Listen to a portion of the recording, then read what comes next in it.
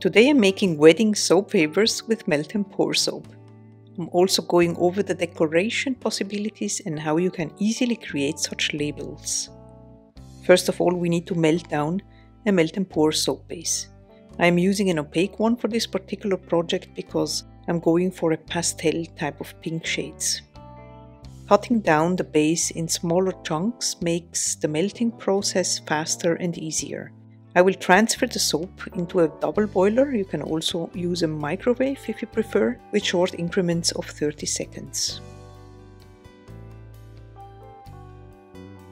For colorant, I chose this vibrant pink pigment that I will mix with some rubbing alcohol to make it easier to disperse with the melt and pour soap.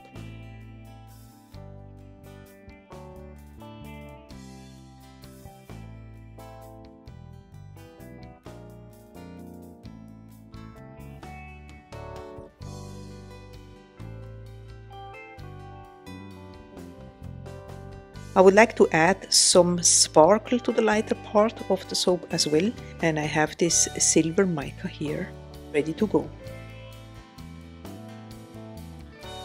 Here is some biodegradable glitter that I keep in a salt shaker for easy use. I will start by sprinkling some to the bottom of the mold. That is going to be the top part, so to speak. Once the base is fully melted, you can go ahead and color it. Here is the pre-mixed electric bubblegum pigment that I will add to the smaller jug. I always start with a little color because I can always add more to achieve the desired intensity. Now I will add the silver mica to the bigger portion. A whisk is my favorite tool to incorporate color in melt and pour.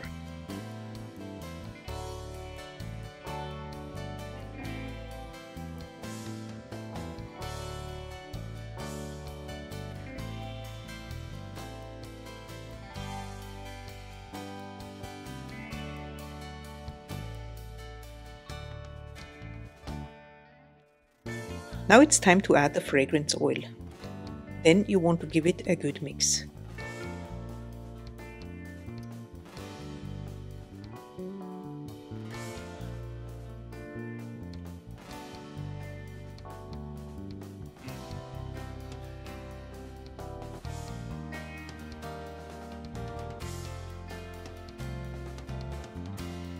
To achieve a gradient look on the top of the soap, I start by drizzling a little bit of the pink soap into the bottom of the mold and give it some time to harden up a bit.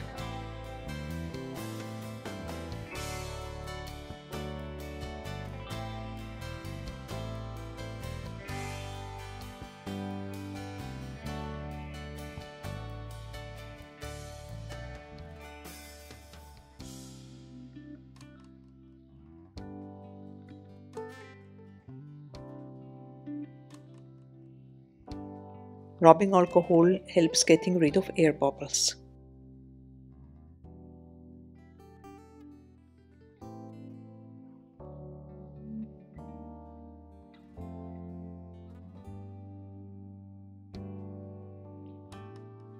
Now let's try a double pour to achieve a marble type of look that you would typically get with the in the pot swirl for cold process soap, for those of you who know cold process soap making.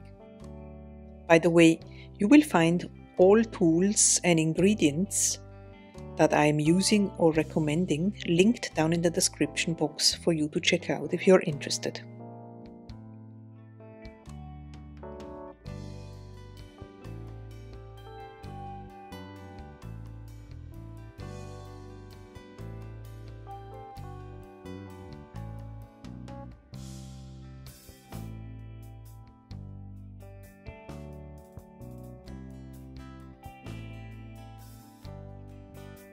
Now that all the cavities are filled, I give it a spritz with rubbing alcohol to get rid of all the air bubbles on the surface, and then we allow it to completely cool. In the meantime, I will quickly show you how easy it is to create your own labels with the use of Canva. I chose a circle as the placeholder, so to speak, and then I will browse the library to find a fitting design for a wedding. Let's see what we can find by typing flowers in the search box. As you can see, there are so many possibilities to choose from. Let's go for this one.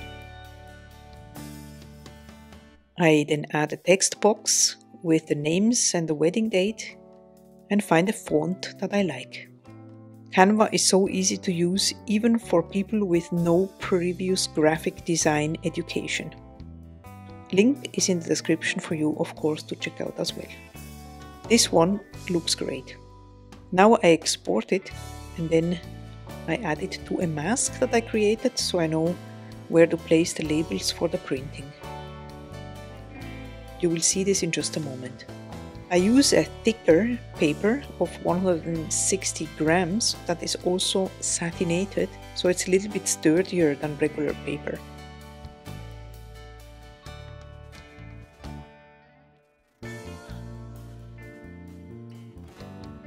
Let's see how the soaps turned out.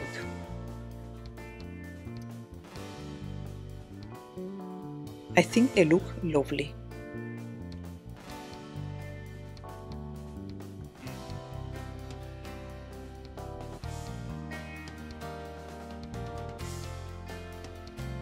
For packaging, I have some see-through truffle boxes.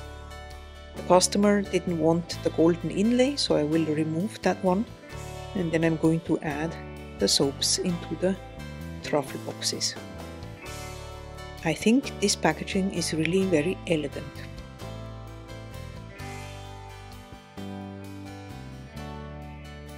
Here are the labels that we just printed. I will use a scalloped punch to punch out the labels and then add it to the ribbon before tying the bow.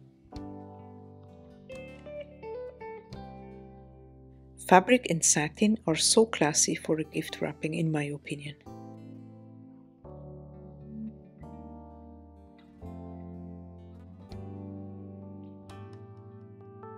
What do you think? Of course, these types of soaps are great for any occasion, not only as wedding soap favors. If you're interested in other soap making related videos, check out the playlist on the screen where you will find many more. Feel free to subscribe and see you next time. Bye!